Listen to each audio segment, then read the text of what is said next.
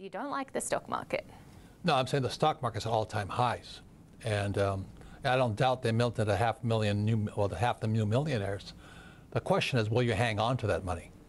Because never in the history of the world has the stock market been this high, floating on debt. And most American credit it's on corporate credit right now. And many AAA companies like General Electric are now BBB, one level above junk.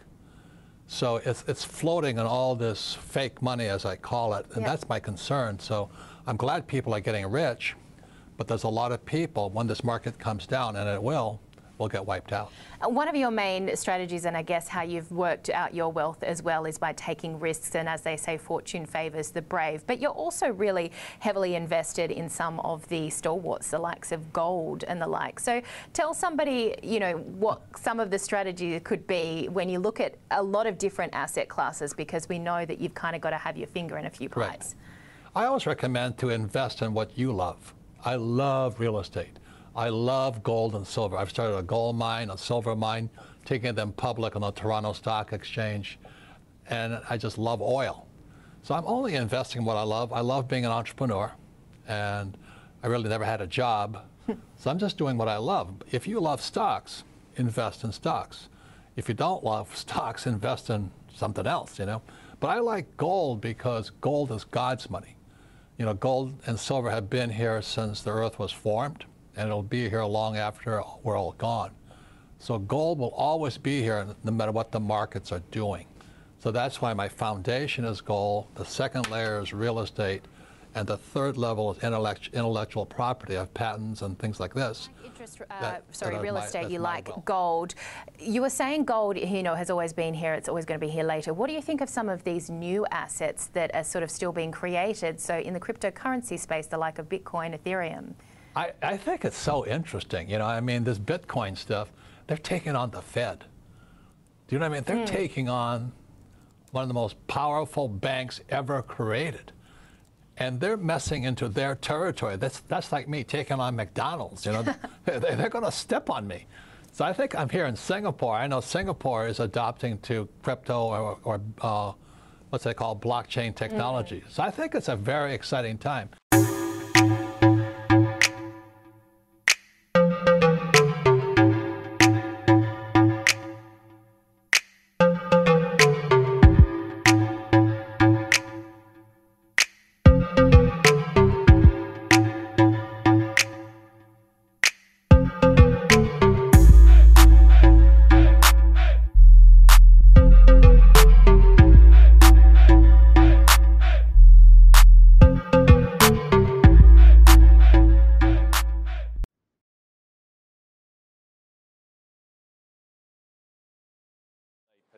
Editor-in-Chief of The Verge.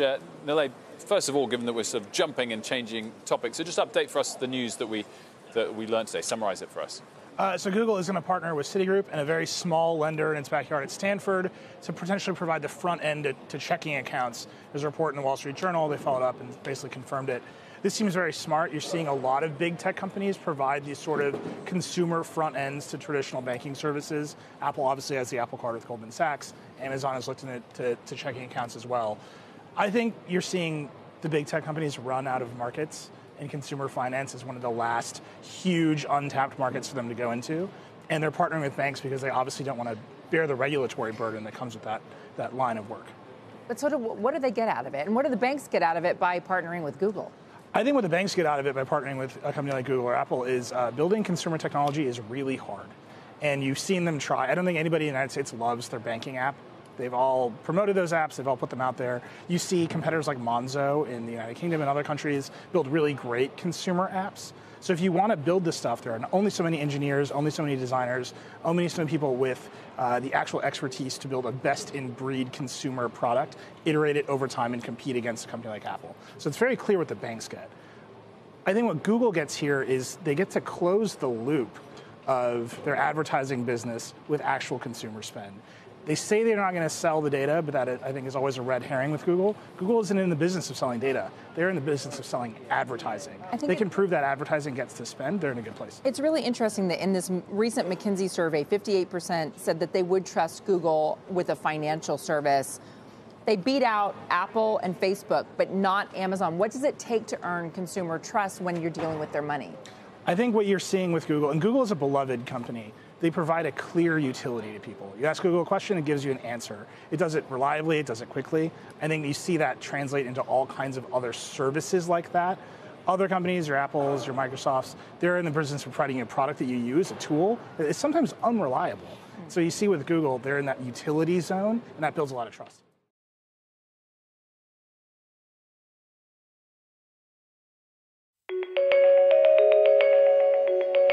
You can easily say that when you join Citi, you really have an open canvas of what you'd like to do. You have the choice of teams, sector, business line.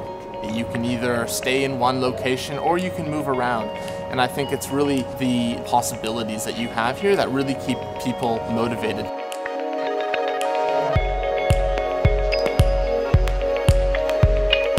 What I love about Citi is how diverse my day is. Really dependent on what's happening in the world, what my clients need and where they're coming from, and being able to adapt how you do business to meet their needs. Citi es el banco del mundo. Trabajar en Citi es muy excitante porque puedes crear productos que resuelven las necesidades de nuestros clientes, ya sean personas físicas, gobiernos, corporaciones, etc. You get to learn every day. You get to, be involved in situations where you haven't been before, in different geographies, different sectors, with different clients and opportunities. For some of our clients, especially on the corporate side, we operate with them in over 85 countries. Citi are present in over 100 countries, and we've been in operation for over 200 years. So our relationships with our clients go back multiple years and in multiple geographies. Being a global company, it makes it a little easier to have a holistic view and to try to see where there are other opportunities for us and another opportunity for our clients. La diversidad en Citi permite que haya ese intercambio cultural. Today we're doing something for a client in Brazil, tomorrow we're doing something for a client in London, and the day after we're doing something for a client in India or China. And so you are constantly needing to, sing from the same hymn book, if you will. We all have one common purpose, and with that, we work together, we collaborate, and we strive for the best. And we are able to utilize this knowledge to actually come up with solutions for the clients. I think we're in a period of tremendous change, whether it's political, economic, or market transformations. We actually have an opportunity. We have the capital, we have the leadership, we have the culture. We're so unique in our footprint globally that I think we provide a real value proposition to clients that no other bank can match.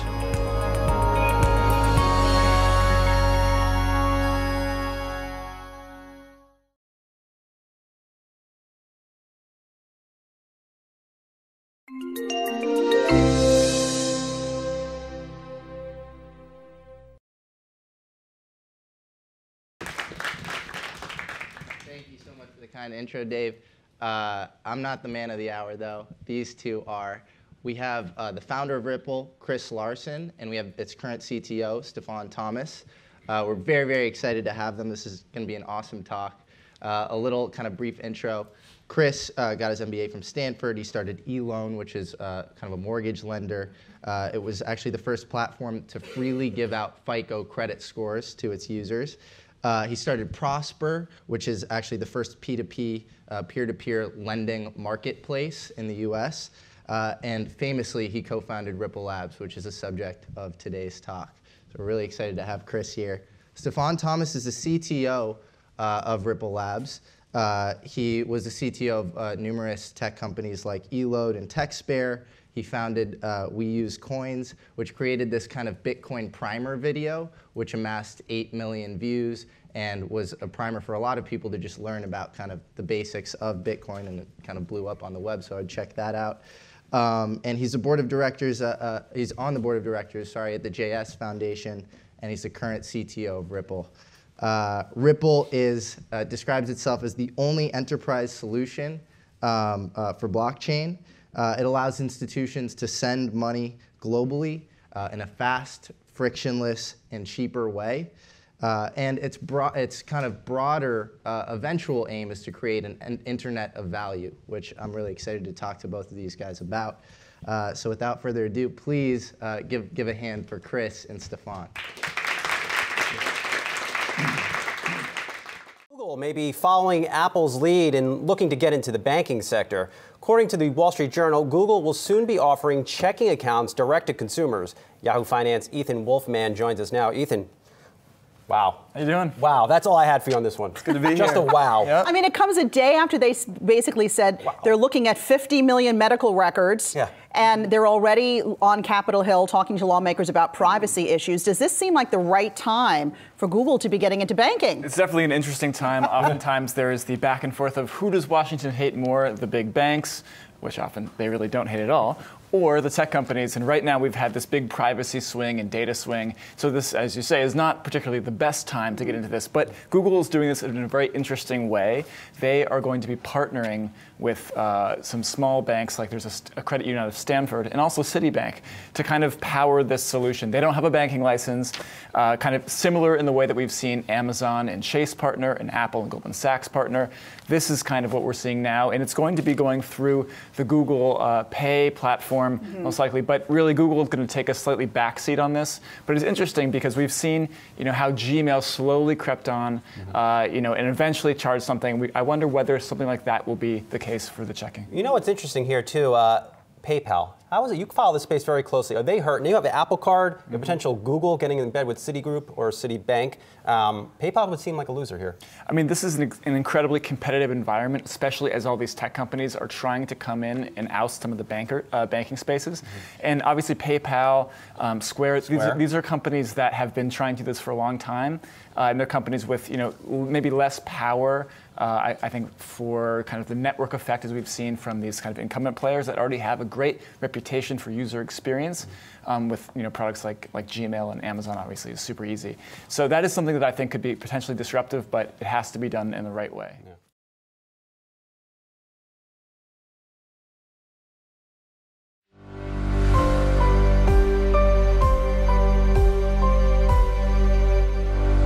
Hello, I'm Hannah Wallace and welcome to Finextra TV. Today we're at Money 2020 Europe, and kindly joining me now in the press lounge is Tony McLaughlin from Citi, and we're going to be talking about the future of money. Hello Tony, thank you very much for coming in and speaking with us. So one of the big topics of discussion at this year's Money 2020 is how crypto is becoming back in fashion again. As a result, do you think the future of money is tokenized, would you say? So there are definitely different ways of building a monetary system. The type of monetary system that we live in at the moment is the fiat currency system, and that's built on central bank money as the base layer, commercial bank money and e-money. But there's a different way of doing it. You could have central bank digital currencies, stable coins, public cryptocurrencies like Bitcoin. And these are two very, very different ways of building a kind of monetary system. And the question is, which is going to work better for the needs of economic actors in the 21st century? All right, fantastic. Well, following on from that quite nicely then, we've seen some fantastic examples of fintech innovation. Do you think there's sort of a global narrative for what we're seeing in the market? I think you can connect the dots between what's happening in China, India, the development of wallets which are really reaching mass market, but also the development of faster payment systems in many different countries. And so the way I look at it is this. In the 21st century, commerce has become 24/7, real time and interactive.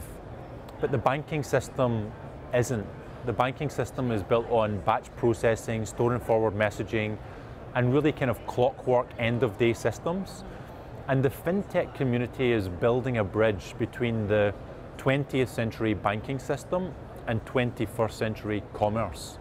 So what I see really happening is the revival of the underlying rails, and both the clearing systems and the banks needing to move with e-commerce into the 21st century and becoming 24/7 and 365.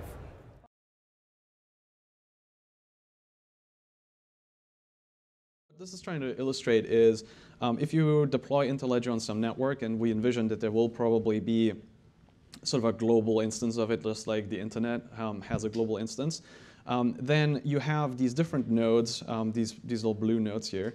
Whenever you look at any kind of blockchain presentation, there's a pretty good chance you'll see some kind of graphic that has nodes connected by lines, some kind of graph.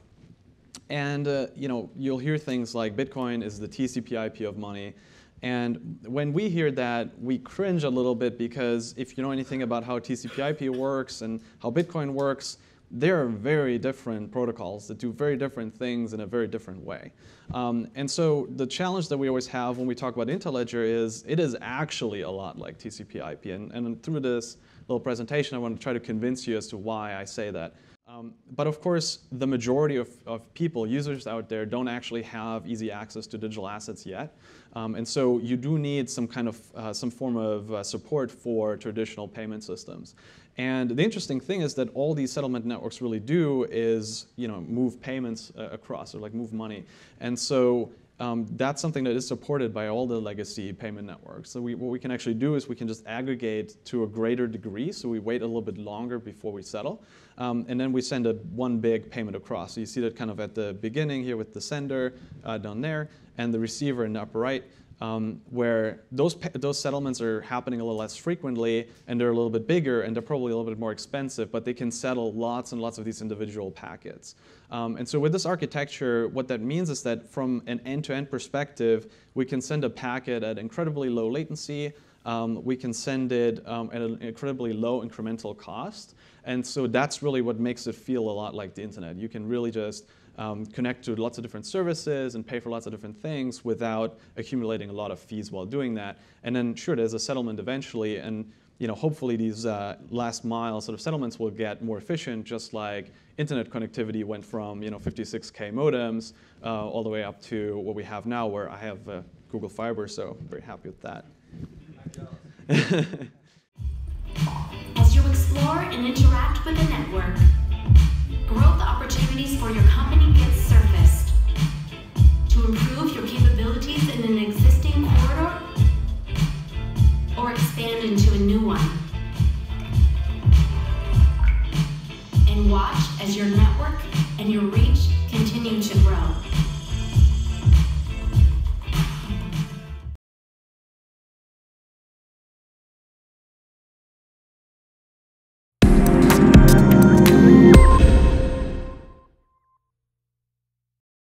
Hello, I'm Asif Farouk of Finextra, and we're here at Cybos 2014 in Boston, and I'm with Chris Larson of Ripple. So Chris, thank you for joining us firstly. Thanks so much for having us. You're welcome. So recently in the news we've heard about Ripple signing 2 US banks, which is, I guess, great news for you. And I'd like to know the process behind that happening. How did that all come about? Yeah, so we just announced that we signed up CBW out of Kansas and Cross River Bank out of New Jersey. And obviously with banks, banks are rightly careful about any new technology for regulatory purposes and for stability purposes. So, these conversations do take a while, 6 months to a year, we think, to really sort of introduce the concept, and then how can it be applied, and then starting talking about pilots. But we're really pleased. These are the first US banks now on the Ripple protocol. So we think we are starting to get our message out there that these new technologies, distributed ledgers, really can be seen as alternatives, really viable alternatives to correspondent banking. And that's very powerful for particularly these smaller banks that otherwise have to rely on correspondent banks. Okay. So am I right in thinking the strategy is then to get kind of a nationwide deployment of Ripple? And if so, how is that going to work? What's the strategy? Yeah, so the strategy really is now first try to get a bank in each of the key regions of the world. Because if you can connect one bank on ACH in the US to one bank on SEPA in Europe, you have effectively connected all of the banks on those 2 networks. So you really get a multiplier effect. Now we have this Fedor out of Germany on SEPA, and we have now these 2 US banks on ACH. Now we got to work on China, we got to work in South America, India, and really continue to spread it and get to some of the bank networks. So definitely getting banks as gateways to bring currencies onto the platform is very important. And then along with that, bringing market makers to make markets between those currencies, cross currencies.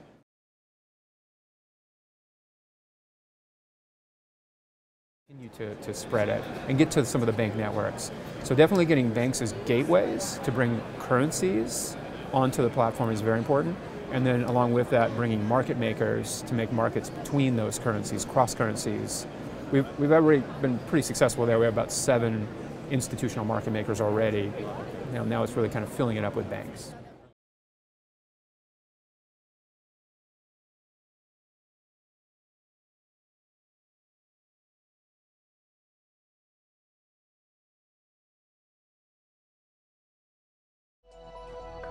Google wants to be your everything. What started out as your preferred search engine has now transformed over the last 2 decades to become a tech conglomerate, which is now reaching into your health, your home, and next, your finances?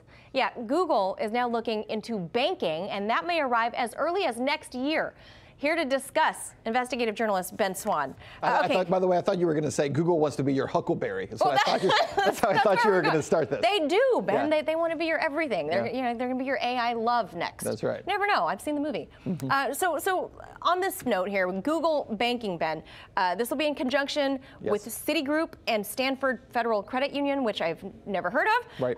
So break all this down for us. Yeah. So essentially, what Google wants to do is create checking accounts, and they want to be able to sign up their tens of millions of users into these checking accounts. But the problem is, of course, that you can't just start a bank in the United States. There's a lot of regulatory issues there, as Facebook is learning with their Libra project. And so what they've done is partnered with other banking facilities and institutions. And what Google is essentially saying is that they're going to facilitate those checking accounts. They're going to kind of work it into their Google Pay system, probably even at some point offer credit cards the way that Apple has. Yeah. But they won't actually be the financial institution. Those other existing banks like Citibank or this Federal Credit Union and others to follow would actually be the FDIC or NCUA insured entities that meet all the financial and banking regulations. That way Google doesn't have to mess with that. Oh, okay, so you're saying my Google smart car is not going to be tied to my Google bank account, which I got the Google loan from. No, it absolutely will be. Maybe but it will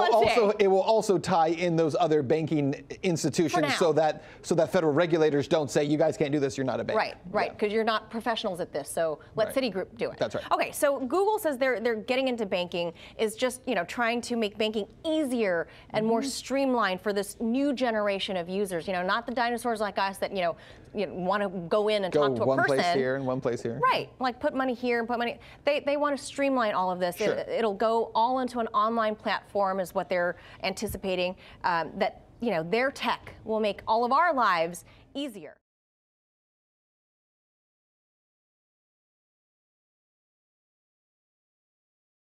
The key thing to mention here is that all we need from the settlement layer is that it can transmit money. It doesn't have to be very fast. It doesn't have to be very cheap. If it's slower, we just settle less often. And just to give you some examples of the kinds of things we've integrated with already, there's a XRP PayChain plugin, so that's settling using the XRP ledger. That's the most efficient plugin right now. That's one of the reasons that we feel good about this strategy is like we're actually seeing in practice that our own products score really well on these different metrics. In terms of like what ledger would you actually choose for settlement. We've done a Lightning integration, so we did a little test where we actually connected the Bitcoin Lightning Network and the Litecoin Lightning Network together. If you're not familiar with Lightning, it's basically a scalability overlay network for currencies like Bitcoin. And then you could do something like ACH. You can even do cash if you want, right? So you can have a relationship with an interledger service provider where it basically says like, I give you cash up ahead of time, or you give me cash ahead of time, and then we can exchange packets up to that amount until we reach that balance, and then we have to settle up again. In Asia Pacific today, customers check their smartphone 150 times a day. 70% of our own Citibank customers check their email on their phone. It is clear that for us at Citi, mobile banking is a significant channel. Many of us carry our mobile phones with us everywhere. The mobile represents the best opportunity to extend the reach of our services and ultimately to transform the way in which our customers do banking with us. Our priority for mobile banking comes down to one thing, and that is convenience. Giving our customers access to banking wherever they are and whenever they choose to, 24 hours a day, 7 days a week. It's like having a bank branch in your hand, one that is with you wherever you go and is available always. We've developed a range of market-first mobile solutions for customers. For example, in India, we've launched a solution called Tap and Go, which enables customers to conveniently and quickly pay by simply tapping a phone instead of swiping credit cards at points of sale. And since the majority of local business searches are actually happening on mobile today, we've introduced a range of location-based services, such as shopping, dining, and travel credit card offers, as well as ATM and branch locators. None of the progress we made on mobile banking would have been possible if we didn't tackle mobile banking from the inside out. The first thing we had to do is look at organizational change. To do this, we established a team of 30 people that was centralized and dedicated exclusively on mobile banking. This included new talent with a unique skill set to understand the world of mobile. To ensure collaboration and cross-functional alignment, we placed this team in a centralized location in Singapore. Around it, we created a smaller team of decision makers whose job was to make sure we were working in alignment with Citi Asia's strategy. We are delighted with how our mobile-first approach is playing out. Across the Asia-Pacific region, over 30% of our digital transactions now happen on mobile. And today, we've over 7 million customers actively using our digital banking services on mobile, tablet, and online. Our biggest priority in the next 5 years is to offer all our customers seamless banking through their own personal devices. And that means we're going to truly put the bank in their pocket. And that is going to drive everything we do.